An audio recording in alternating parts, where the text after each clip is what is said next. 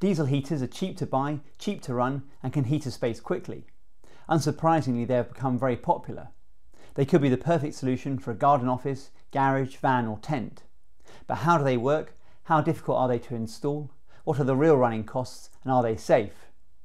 I've been testing two popular models over the last month or so to heat my garden office log cabin, which gets very cold, and comparing them to my current electric panel heater setup, which is still expensive to run even with solar and battery backup. And the ones I'm testing today are surprisingly techy. They have wireless remote controllers with built-in temperature and carbon monoxide sensors, and they can even be controlled from a smartphone app over Bluetooth. So are they really that good? Let's take a look. These heaters are very simple in how they work. Diesel is burned inside a metal chamber, heating up a set of fins. A fan blows cool air over these fins and drives clean hot air into your space. If you want a little more detail, there's a small pump that drips fuel into the chamber, and a glow plug gets very hot to start everything burning. The chamber draws in fresh air for combustion, and there's an exhaust that expels fumes safely outside. These diesel heaters are sometimes referred to as parking heaters, since they were originally designed to keep trucks warm without having to wastefully idle the engine. They were originally made by two German companies, Eberspacher and Webasto, and they were pretty expensive. But in recent years the designs have been widely copied, and the much cheaper versions, like the ones I'm testing in this video, are often referred to as Chinese diesel heaters. You can install these heaters inside or outside your space. Inside will heat your room slightly quicker, but it's a little more involved. You need to pull air for the combustion chamber from outside, and you need to run the exhaust outside too. There is also more noise running them inside. The pump makes a clicking sound. They have got quieter. One of the models I've been testing today has an almost silent pump. Also, filling the tank with diesel can be smelly. I personally wouldn't want that in my office space. There are safety concerns too, I'll discuss shortly. Outside makes the most sense. You only need to run the hot air ducting into your space. The main issue running it outside is keeping it protected from rain and snow. Some units have weatherproofness, but you should really keep them covered. I'll show my final permanent setup later. They do also need electricity, which seems counterintuitive when you first get one. They don't need much and can run off a 12 volt supply, but both the models I'm testing have a mains to 12 volt adapter too. The glow plug that ignites the fuel at startup needs around 120 watts, and the fans need around 20 watts to 40 watts continuously. So outside you'll need to run a cable for electricity, or you can use a portable power station. This is ideal if you're camping or in your camper van. I use the included mains to 12 volt adapter both via a portable power station and ultimately via an extension lead to an outside AC socket. They're super simple to use. Fill the tank with diesel, connect power. For my initial setup, I just ran the hot air ducting through a window using the same vent kit I installed for my portable air conditioner. This log cabin also gets unbearably hot in the summer. The second unit I permanently installed, drilling a 95mm hole into my cabin wall to install the hot air ducting. I'll cover that install in more detail later. On both my test units, you simply press and hold the power button for 2 seconds to start them up. The startup sequence takes a few minutes while the glow plug heats up, the impeller draws in air for combustion, and the fuel pump starts delivering diesel into the chamber. Once it's running, you get a steady stream of warm air into your space. On most heaters, you can then set the temperature level manually between 1 and maximum power 10. This just controls how often the pump squirts diesel into the combustion chamber. My initial tests were done on a cold November day, using my first test unit installed outside with the hot air ducting running in through a Windows vent kit. This is not the ideal setup, but it's also the most common setup for many people using a diesel heater more casually, in a tent or van for example. I checked the temperature of the hot air coming into my office with my thermal imaging camera at around 70 degrees Celsius. This remains fairly constant even as you adjust the output level. You just get less hot air at the lower levels. As I mentioned earlier, the pumps on these heaters are very quiet, especially on my newer unit. The main thing you hear is the rush of hot air, particularly when you're running at higher output levels. I measured between 48 decibels at level 1 and 60 decibels at maximum output 1 metre from the vent on my permanent install.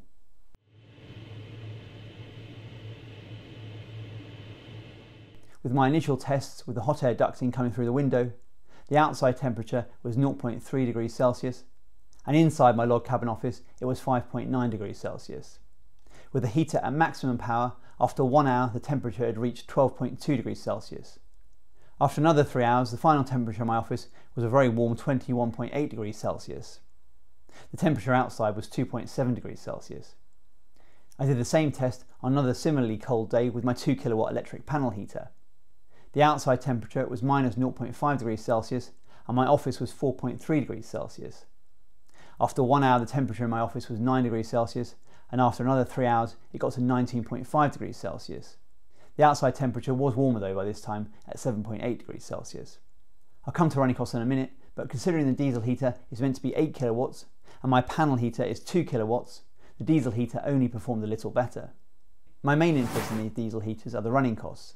I have solar and just under 10 kilowatt hours of battery backup. These batteries charge for free via the sun or are topped up when the electric car is charging at only 7p per kilowatt hour on my Intelligent Octopus tariff. But running my 2 kilowatt electric panel heater quickly uses any free or cheap energy stored in the batteries, and then I pay 31 pence per kilowatt hour or 62 pence per hour to run the heater. To work out running costs, I ran the diesel heater at full power for 3 hours 50 minutes, measuring the weight of the unit before and after to see how much diesel was used. From this value I could calculate the litres used per hour, and knowing the price of diesel I calculated the running costs. So the heater burnt 0.42 kilograms per hour, which equates to 0.5 litres per hour. 1 litre of diesel currently costs £1.44, so at full power the heater costs 72 pence per hour. This is all fairly easy to measure. It's harder to work out what the real power of the diesel heater is. Both heaters are supposedly 8 kilowatt heaters, but in reality they're a lot less than that. Diesel fuel has around 10 kilowatt hours per litre, so the most this heater can produce is actually 5 kilowatts.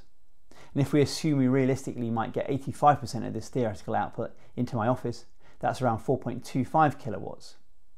So the actual cost per kilowatt hour is 72p divided by 4.25 kilowatt hours, equals 17p per kilowatt hour.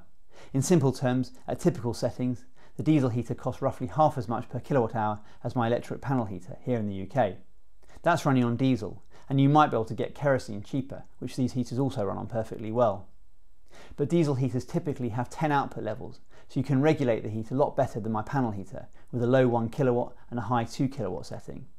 I ran the same test at its lowest level and level 3, which worked out at 0.1 and 0.14 litre per hour respectively, or 14p per hour at level 1 and 20p per hour at level 3. The unit does use a little electricity too, but it's almost negligible. For ignition and shutdown, where it burns off any excess fuel, it uses between 100 and 120 watts. But when it's running, it uses a lot less, around 14 watts at level 1 and 41 watts at maximum power, so typically less than 1p per hour in electricity. Since burning diesel always produces carbon monoxide, you can assume the exhaust also contains carbon monoxide. And my gas meter jumped to over 100 parts per million within seconds when placed near the exhaust. Even if the heater is outside, wind can blow fumes back towards the space you're heating, so you must install a carbon monoxide monitor. Both the diesel heaters I'm testing have a remote that has a carbon monoxide monitor built in, which does work in my testing, but it reacts far more slowly than my standalone detector. It's a useful backup, but I wouldn't rely on it as your only protection. I use an Xsense Wi-Fi carbon monoxide alarm, which can send alerts to my phone. I also run an air gradient Air1 air quality meter. It's excellent for tracking CO2, and it also measures PM2.5 and VOCs, so you can keep an eye on overall air quality while using a diesel heater. I'll link both the Xsense alarm and the air gradient monitor in the description if you're interested. Additionally, the exhaust can get very hot. I measured the exhaust pipe with my temperature probe at over 200 degrees Celsius, so make sure no children or animals can come into contact with it, and ensure it's kept away from anything combustible. I was concerned I'd smell the diesel heater, but that hasn't been the case. There's no noticeable diesel smell in normal use. The only time I noticed anything was from my permanent install through plastic vents. There was a slight smell from the plastic when it first heated up, but that disappeared after a short break-in period. This isn't really a safety concern, but diesel heaters do dry the air very effectively. I saw humidity drop to around 45% at times. That may be good or bad depending on your situation, but at that level I found it really dried my eyes. Both the heaters I've tested are from H-Calorie, one of the most popular manufacturers of these heaters and reasonably priced. My initial tests were on their Toolbox 2S Plus. They recently released the new and upgraded Toolbox Max.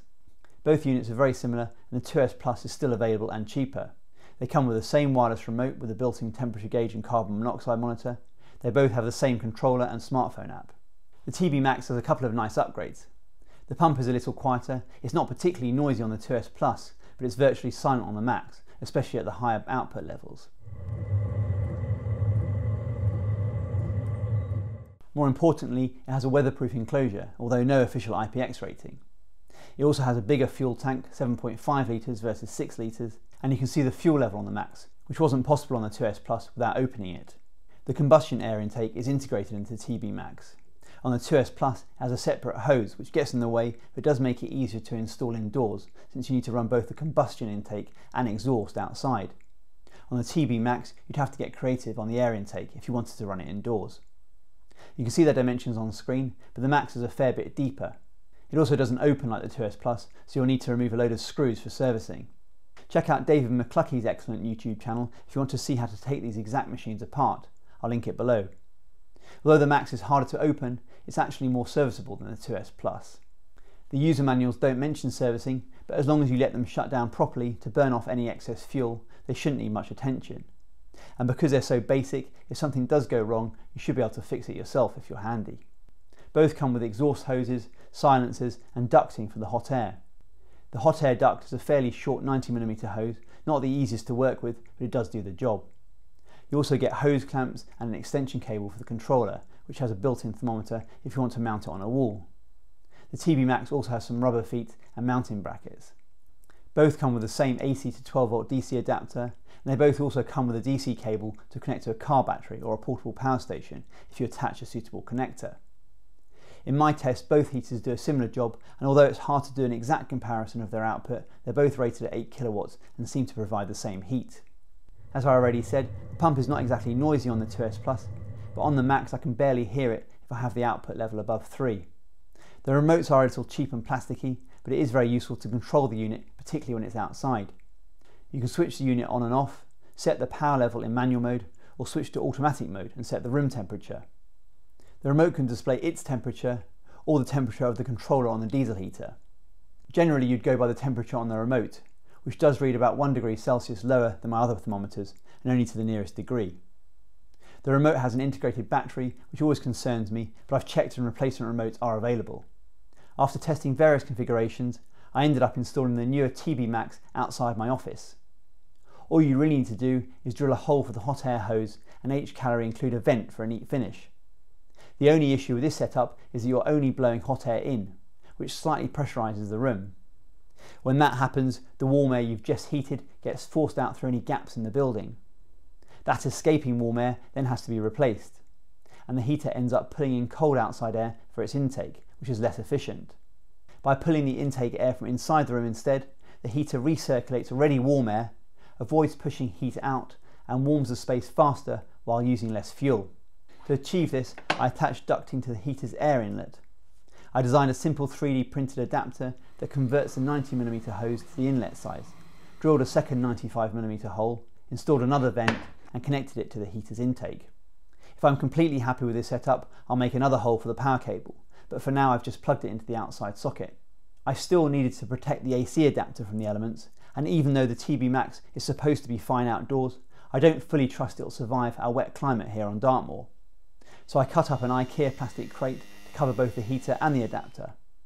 It's not the prettiest solution, but I needed something quickly and it does the job for the time being. Frustratingly, because the exhaust is on the wrong side from my setup, the heater has to face the wall, so I can't see the fuel gauge. I haven't had the current setup running long enough to properly compare it with my initial tests, but so far so good. It got the office from 8.3 degrees Celsius to 15.2 degrees Celsius in just 1 hour. When the cold weather returns, I'll run some more tests and provide an update in a future video. I have been using the automatic temperature mode with this new setup and it does a decent job. I set the room temperature to 18 degrees Celsius. It kept the temperature between 17 and 19 degrees Celsius according to my SwitchBot temperature gauge. It automatically ramps the level between 1 and 10 as required. One thing missing from the H-calorie heaters is Wi-Fi control. The app only offers basic Bluetooth control, which is handy, but you have to be close to the unit for it to work. I can't, for example, switch the heater on from the house, which is about 20 meters away. You can set a timer for the unit to turn on and off, but it's very limited. You can't choose the power level or pick between manual and automatic mode. It just starts up using whatever the last setting was. It'd be great if H-calorie could update the smartphone app to offer better control. I'm currently trying to integrate the heater into my home assistant setup using ESP Home, but I haven't got that working yet. I'll provide an update if I do. But that would sort out both the remote control and the limited timer functionality. I'm still not super keen about burning diesel, but for my cold garden office they've been quite a revelation.